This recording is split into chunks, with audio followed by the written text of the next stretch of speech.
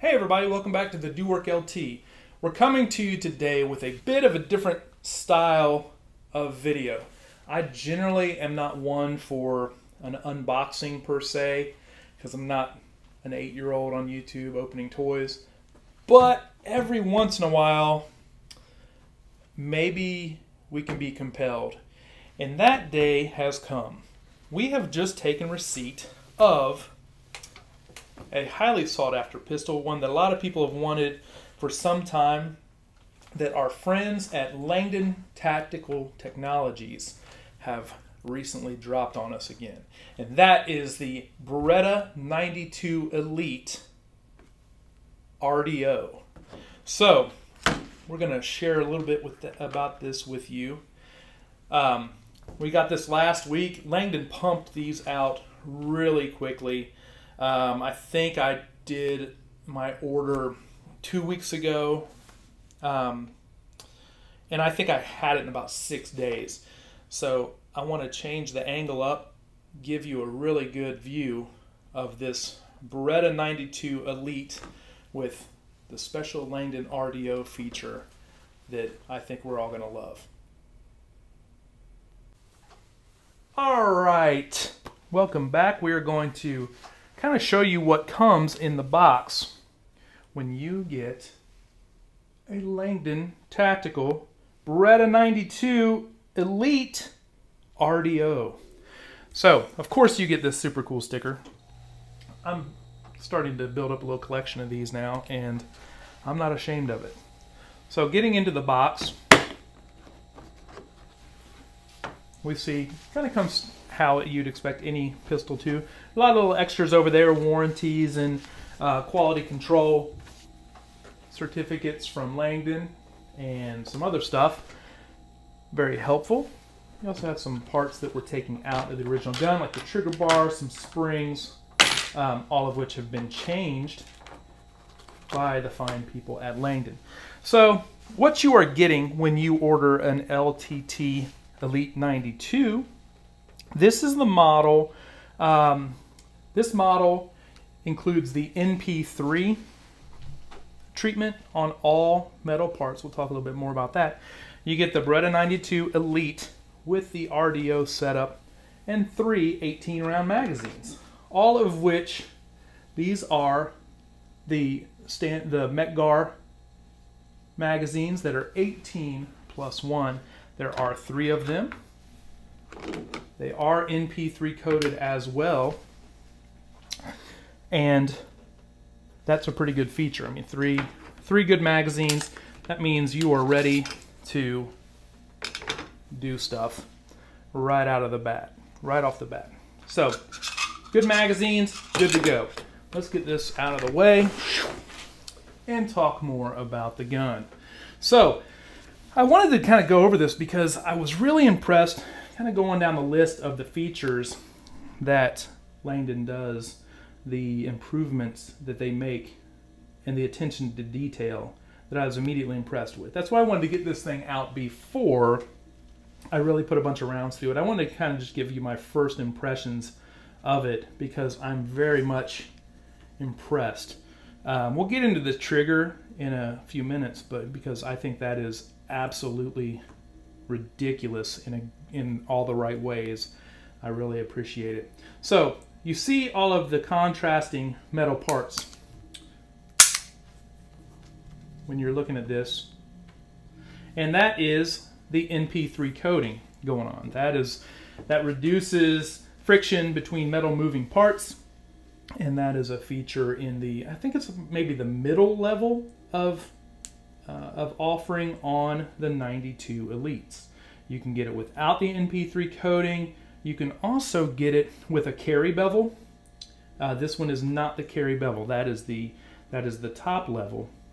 This is the mid level that Langdon offers on this setup. So, kind of getting into running down the list, one of the first things you really notice are the custom Langdon Tactical VZ grips. They're a great profile. I'm really pleased with how they feel in the hand, just kind of right off the bat.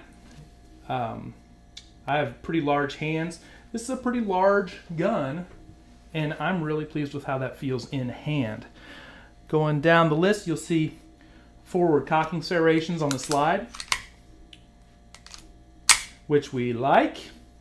You'll see that this is a G model, so it is a decocker instead of a safe. I'm not into a safe setup gun. I don't want to be working safeties or anything like that. But having a decocker, it is an ambidextrous decocker that has been extended out so that you can access it right-handed or left-handed with your chosen RDO. While we're looking at the deck where you're going to mount your red dot optic, I think it's a kind of a statement of attention to detail. You see the markings from Langdon, ensuring that none of these, we'll always know if there's any movement on any of these screws. The operating components of this slide have been completely re-engineered to get this amazing mounting solution on this Beretta. So you see it has high suppressor style sights that, you know, a lot of people either ignore that as the need for backup iron sights. If you are going to run a red dot optic, Langdon takes care of that from Jump Street. You're good to go. We have forward cocking serrations, as I said. We have the G model decock only, no safeties here. We have a stainless steel barrel that is crowned. So if you look at that, that is a very helpful attention to detail. If you have any inclination to run the piss out of this gun, you will appreciate that they chose to crown the barrel. And we understand that by crowning the barrel, if it does take an insult from pavement or any kind of things you're dealing with out in the real world, it will not foul up the Lance Grooves rifling of your barrel, and that is a terrific thing. We have a bevel around your trigger guard. We have a skeletonized stainless, a skeletonized stainless hammer. We have, again, an MP3 coating on your hammer and your trigger. I really am kind of pleased in looking at this. Check out my mag release here. I'm pretty impressed with kind of the robust construction of it. I also like how it stands off from the grip, but not in a way that it would kind of be easily pushed and dump a mag. It takes a bit of pushing, but we don't want it to be too soft. But it is a slightly larger button that does stand off from the left side of the grip. I dig that. Let's take a minute and open this thing up because I want to show you some of the internals going on that you might find impressive. You know what? I'll just keep it rolling and get this thing going. So our G model decocker there. Check this out. Keep this up here. All right, we have a steel guide rod. That is a nice improvement.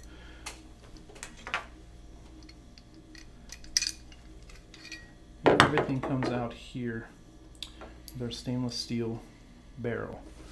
Again, there's a better look at the crowning. What else do we have going on here? That's most of what we have going. Well, let's put this thing back together. Let you take one little gander at it again. The quality and attention to detail is immediately apparent when you open this up. Let's check out this trigger. Okay. Now, I'm not very well versed in the double action, single action world as yet, and I really wanted to go down that rabbit hole just because I always use striker fired pistols. I wanted something, I just wanted to try it out and see what it was like, and I felt like this was going to be a great way to get into it. I like really good triggers. Most stock triggers I'm not going to be cool with, but this one, the double action is smooth, and it gets right there to the wall and then brakes. Now, here's the magic. Get my hand kind of out of the way so you can see this reset. That's the reset. That's the reset.